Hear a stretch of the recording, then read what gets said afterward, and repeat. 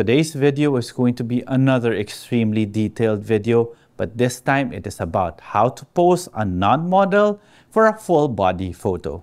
So hi everyone, this is Jiggie, a portrait and wedding photographer from the Philippines, and welcome to the channel. So before anything else, if you guys haven't subscribed to the channel and would want to learn more about off-camera flash photography or maybe just photography in general, then this channel is for you. So you might want to consider subscribing, and while you're at it, click that notification bell so that you get notified every time I upload a new video. And if you want to see some of my images, you could always find me on Instagram. It's at Jiggie Alejandrino.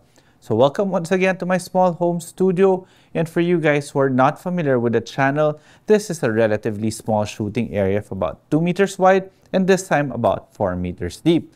But today's video is more about how to pose a non-model rather than lighting. But of course, I can't do a video without really explaining the light, and today's video is going to be very simple. We're going to be using this.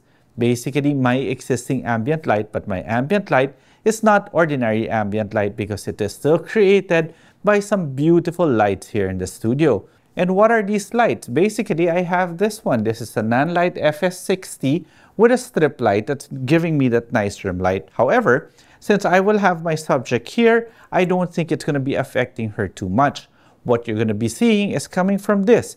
This is a Nanlite FS300B with a 120 cm lantern modifier. And that's the light that we're going to be using to photograph my non-model today, who will be my wife, Coco. But before I call her in, I think it's best that we discuss the camera system also that I will be using. So the camera that I'm using is my Sony a7 Mark IV, and the lens that I'll be using is my 24-70 f2.8 GM2. The reason why I chose the 24-70 is because I might want to zoom in and out, but basically it's just a very flexible lens and one of my favorite lenses here in the studio. Now you could see all these things that are connected to my camera, and you guys have been asking what it is. Well, this is basically a new one. It's a geared head from Benro, and I cannot believe that this is the first time that I've actually used it because it just makes so much sense in the studio, because it's easier for me to actually dial in those minute levels to my camera to get that perfect angle without having to worry about releasing a ball head and making it fall over. Like if I just want to lift it this way, it's very easy for me to do it. Now, all these monitors that you see are basically, one is recording whatever my camera is seeing. Therefore, every single image that you will be seeing is straight out of the camera. And this one is the one that basically allows my subject to see how he or she will look like, which is connected to my recorder. Now, this one is also a new tripod. It's from Benro. It's the Rhino series, the carbon fiber series, and these things are all from iFootage. You know what? I'll just put the link in the description below. Now, what are my settings? Well, right now, since I'm using existing ambient light or basically continuous light, I can afford to put it on aperture priority just to see how more or less the exposure will be. The thing is, the only thing I will set is really my white balance, which is set now at 5600 Kelvin. Yes, this is an extremely detailed video on posing, but it's also a lighting video because this existing ambient light or this artificial light that I am using can easily be replaced with a flash, or this would actually look good already while I'm shooting. Now, with all those things out of the way, I think it's time for me to call in Coco. Babe, come on in. Hi, babe. Hi, babe. Okay, so one thing, when you're shooting a non-model, stay here first, babe. All right, one thing, when you're shooting a non-model, it's very important to make that person feel comfortable, right? Since they're a non-model, being in front of the camera is very intimidating. And for you guys who are familiar with the channel or who've been watching our videos, contrary to popular belief, are you a professional model? No. No, Coco's not a professional model. She's just doing this because, well, we enjoy doing this, right? And we do enjoy sharing. But one thing, remember, when we started out is that it was always very important for you to be comfortable in front of the camera. Yes. So that's step number one. Always make sure that your model or your subject is comfortable in front of the camera. And the best way to do that is really to talk.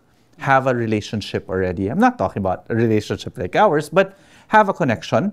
And at the same time, you also have to make sure that when you're posing them, you make them believe you know what you're doing, even though you don't. Just make them believe it, okay? Babe, take a step back. All right. So normally, non-model, the first thing you would do is when you step in front of the camera, you'll be like this. You'll be very timid, not knowing what to do, right?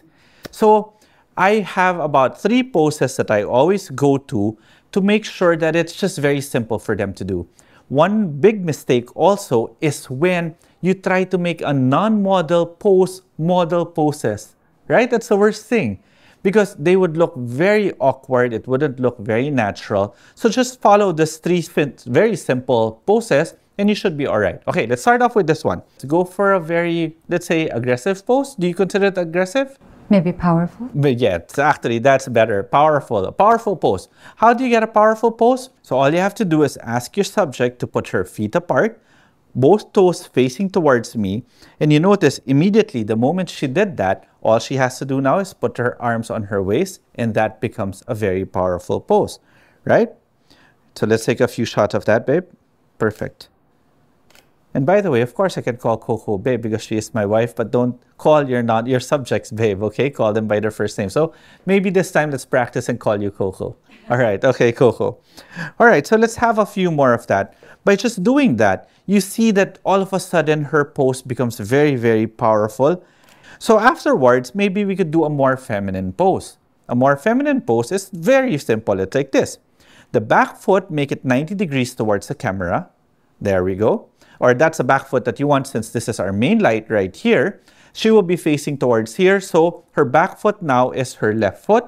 So her back foot should be 90 degrees towards the camera and her front foot should be pointed towards the camera.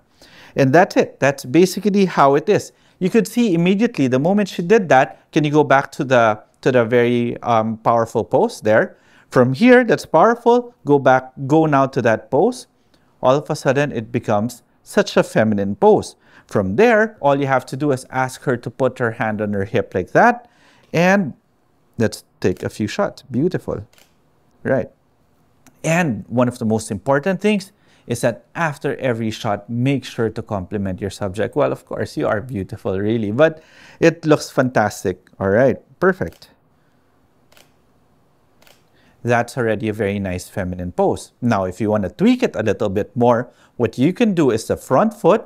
You could ask her to lift the heel of her front foot and twist her knee towards the inner foot. There we go. And by doing that, you see the shape that was created. Again, bring it down, babe.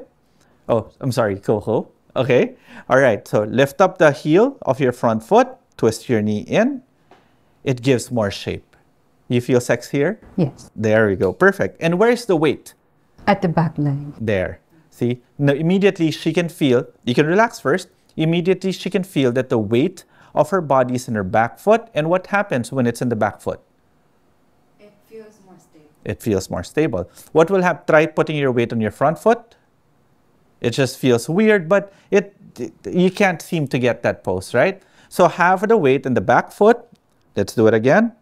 Twist your knee to the side. Fantastic. There we go. And from these 3 little things, you could now play around. And then lastly, make sure that when you're posing them, you're not just posing the feet, you're also posing the hands. Now, when she was in her aggressive stance, or sorry, powerful stance, can you go back to your powerful stance? We were creating symmetry. So it's fine to have her hands more or less parallel to each other. However, in the more feminine pose, it's always best not to have the hands parallel to each other. So can we go down to the feminine pose? You could always have one hand lower than the other. In this case, it was maybe I'd rather your right hand lower than your left. There we go. So it's up to you guys to play. All right, let's take a few more shots. Beautiful, beautiful, beautiful. And that's how simple posing really is. Don't overcomplicate it. Come on here, babe. Thank you very much again for doing this. It's a matter of not complicating stuff, right? Because it's very important. Again, the most important is that do not expect non-models to pose like models. So many mistakes happened when you see a peg, right? And they would say, oh, I want this pose. When in reality, you're a non-model, you're shooting a non-model, it looks very awkward. And we've tried that also. We've tried it before, it didn't even work. So all you have to do is follow those very simple poses, and from there you build. And once your subject gets more comfortable, it's going to be easier for you to ask them to do more complicated stuff. Okay? So I hope you guys enjoyed this video, and if you did, please do like the video, subscribe to the channel, and click that notification bell. Now, this was really a very basic posting instructional video, and at the same time we did a little bit of lighting videos or lighting instructional videos. But if you have any questions, feel free to leave them in the comment section below. And if you want to see more of my images, you could always follow me on Instagram. It's at Jiggie Alejandrino. Okay, till the next video.